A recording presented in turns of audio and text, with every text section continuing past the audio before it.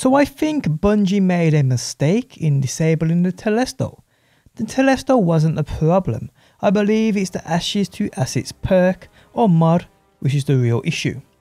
How's it going, guys? My name is DPG and I'd like to thank you for stopping by and checking out my video. If you do enjoy it, leaving a like truly helps out, and subscribe if you want to see more Destiny 2. Okay, so over the past week or so a glitch was discovered which allowed the user of said glitch to get their super almost instantly via combining the Ashes to Assets mods, which grants super energy on grenade kills, with while throwing their grenades at Telesto projectiles, which were stuck on a floor or wall or wherever. Yes, if you lined up a bunch of Telesto shots and made sure they were separated by a small margin, then threw your grenade at them, you could literally get your whole super back in about 5 seconds. It's crazy. The Telesto in-game has now been disabled by Bungie.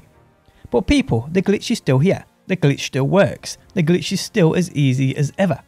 Now, credit to Cheese Forever, as I believe he was the first to post this. His channel can be found linked within the video description.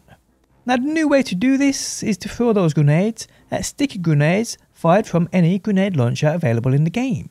Yes, even the mountaintop, the prospector, just about every other grenade launcher that fires stickies that attach to walls or the floor.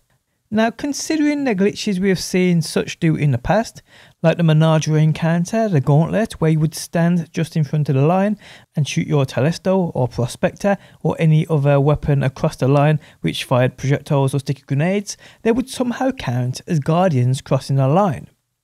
Now, it's quite clear from here that these weapons and their projectiles are somehow classed as Guardians. Now, I don't know what kind of voodoo that is, but it's true. So it seems Bungie have indeed disabled the wrong thing. They should have disabled the mod of Ashes to Assets, not the individual weapons. Well, actually, thinking about it, Bungie, if you want to go ahead and disable the mountaintop, I'll be cool with that. I mean, playing Iron Banner this past week, you'd think there was a hidden quest where you had to get 1,000 kills with a mountaintop and recluse, while wearing the one-eyed Gimp mask. So yeah, Bungie, nerf the effing lot.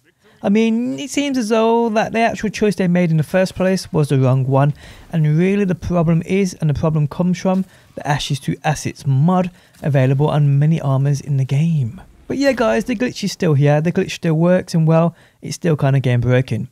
Now, thanks to my pal Dark Arm Games for recording me this footage of this glitch in action using a mountaintop.